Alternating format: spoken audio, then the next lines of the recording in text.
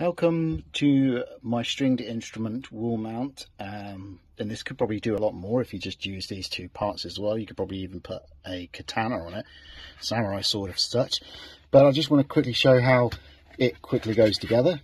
I mean, it's just like this. I'm doing this one-handed though, by the way, so, you know. And then these are marked, so bottom, easy, there, top, easy. That would go at the top, and all these do is just snap into position, and with the screws provided, you'll put it on the wall, and they snap in. They actually snap in. They don't fall apart like that. You can, there you go. For instance, like I said, one-handed, snap in, boom.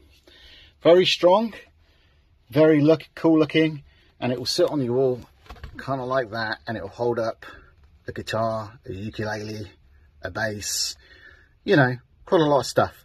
And you know, if it's too big as well, you can take these bits out and just put these parts on and widen it as much as you want, to the point where you can actually stick a katana on it, like I said, or, you know, something long on it, like a staff.